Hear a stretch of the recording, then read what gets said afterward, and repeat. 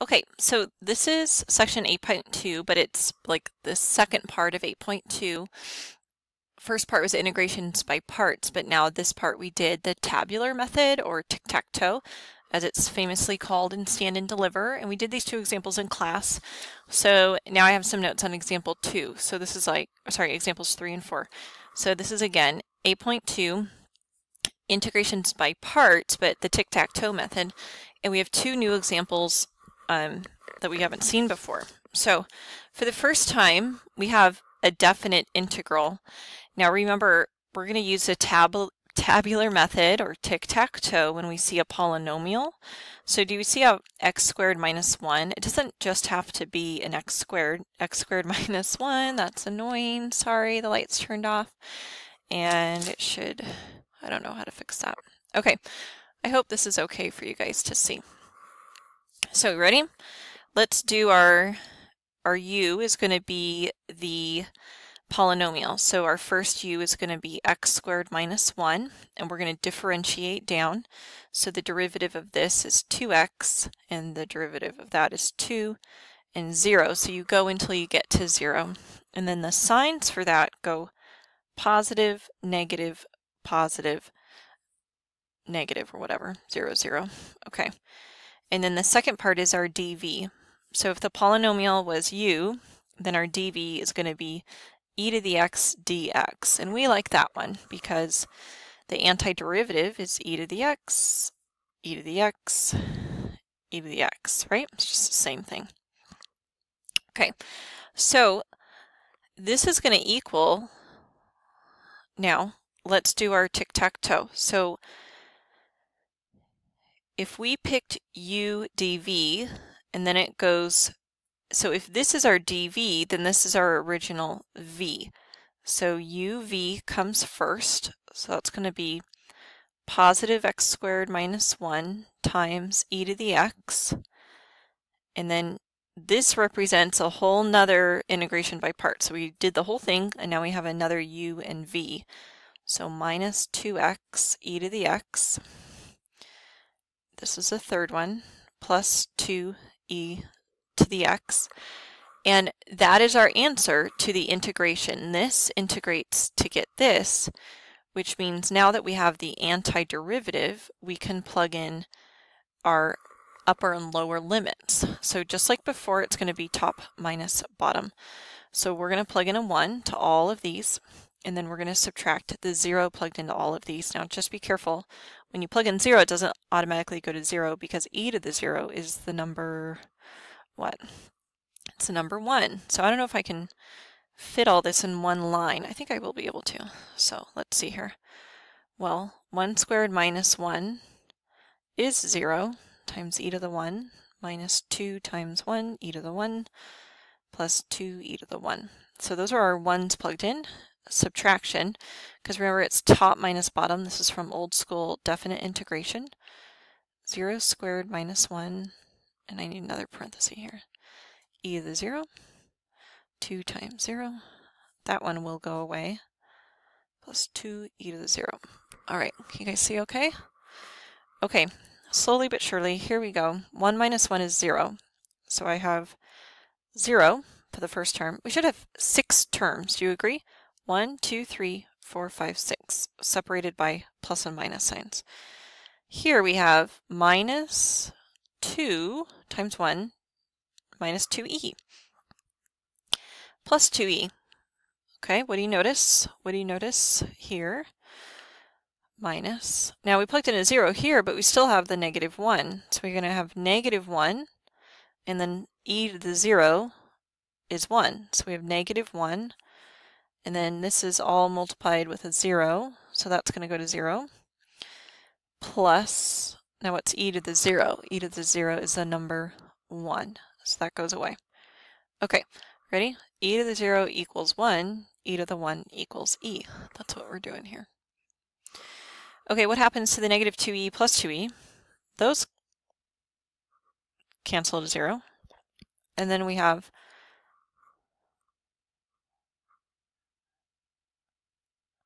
a negative and a negative. So we have 0 minus Okay, what's -1 plus 2? -1 plus 2 is 1. So we have 0 minus 1 equals -1. Here's what I was about to do, my friends. Maybe you were thinking this. I was going to make this plus 1 plus 2 and get 3. Would that have been correct? No. So, because why? If you're going to distribute this to here, then we would have had to have also distributed it to here. So you have 1 minus 2, which is -1. So that's the correct answer. Okay, so we did definite integration in a tabular method, and we may see it with integration by parts. You just do the whole integration by parts, and then at the end, when you were done, we would normally put plus C, but instead of putting plus C, we plug in the top and subtract the bottom plugged in. Okay, that's how you do definite integration. Okay, this is like my super favorite thing to teach because it's so hard and it's so fun, and I'm sad that I'm doing it on video and not live, but it's okay. Okay, this is not, do you see a polynomial here? Nope, we have an exponential and a trig. So this is no tic-tac-toe. Where'd tic-tac-toe come from? It came from that video. No tic-tac-toe. Or does tic-tac-toe have an E? Okay, I think it does. So we're going back to just integration by parts, but something weird and fun is going to happen. What should we let u equal? We're going to let u equal the trig function, the sine, and then du will be cosine, because we really like integrating e, right? I mean, we like taking derivative and integral, but the integral is very easy. It's just e.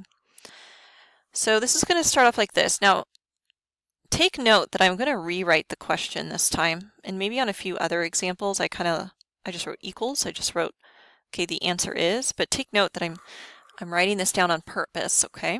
We're going to need that. U dv equals uv sun, uv rays, sine x times e to the x minus v du. Think, we already used u dv, uv, v du. That's kind of how it goes. U dv, u times v minus v du. So we have e to the x cosine x dx. Okay, the goal of integration by parts is to make it simpler. Is this any more simple than the original? No, it's pretty much the same, right? Except we have a cosine instead of a sine. It's not any more simpler. But we're going to do it again. We did practice that, right? We did integration by parts twice. So let's use integration by parts again on this piece. So I'm going to show my work up here, okay? So we're going to go integration by parts again. And let's use the same idea. So u will equal cosine, and du, what's the derivative of cosine? Negative sine. And dv will be the e to the x, which means v is e to the x. Okay, watch. It's going to get fun. I'm going to rewrite the question again. Rewrite u times v. I'm just going to move the e to the x in front where we're used to seeing it. Okay, minus. Now we're going to do a whole nother integration by parts here on this piece, okay? So u times v is e to the x times cosine minus the integral of v times u. What's that going to be? I have an e to the x and I have a negative sign. So are you okay with me putting this negative and making it a plus sign? E to the x sign. Okay. It was a minus sign, but this is a negative sign. We have e to the x times the negative sign supposed to go here, but it was a minus sign in front. So I took that negative sign from here and this minus sign and made it a plus sign. Okay, so you look at that and you go, well, Miss Keener, it's not anymore. We could just keep going forever, right? And go forever and ever and ever, and it's really long. But, ready? This is super exciting. Okay, do you see how can I make it another color maybe? Pink. Do you see what we see here? The integral of e to the x times sine of dx. And do you see this over here? What the? Isn't that exactly the same thing? And this minus sign, can we distribute this together? Can we distribute this? Ready? This minus sign is going to go to here. And then this minus sign is going to distribute into here. So this has like multiple personalities of positives and negatives. It has schizophrenia of signs. So it was negative, then positive. Now it's negative again. All right, watch.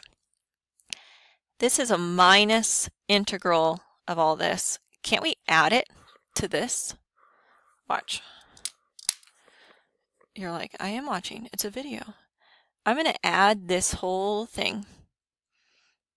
And so when I add it, it gets knocked off of that side, and I'm going to add it to this side because it's a like term. So if I have one integral of ex sine x dx, and I'm adding another integral of ex sine x dx, what's 1 plus 1? Oh my gosh. 2 times the integral of e to the x sine x dx. And then what's left over here? Let's see. E to the x sine x. Make sure I have, this is minus e to the x cosine x. And this went away. This crossed off. Okay, what's the goal? The goal in your life right now is to find this. Well, here I have a 2 times this equals this. So what should I do with the 2? Or what can you do? Yeah, we can divide both sides by 2, right? So we're going to divide this 2, so it divides out. And that divides out. And our final answer, are you ready? Drum roll, please. Hey, do we have a common factor? If we have a common factor, we should factor it out. So common factor is e to the x. So I have e to the x over 2 times the sine x minus cosine x. And we need a plus c because it wasn't definite, it was indefinite. And where would that plus c have appeared? You know, here, here, but we just kept integrating, right? And then we moved that integral to the other side. Is that beautiful? Is that fun? So non-terminating factors, what that meant is that it never would have gone away. It just would have gone in a cycle because sine becomes cosine, cosine becomes sine. So we took it and we added it to this side. Pretty neat, right? All right, so the homework is right here, 529, 43 through 57.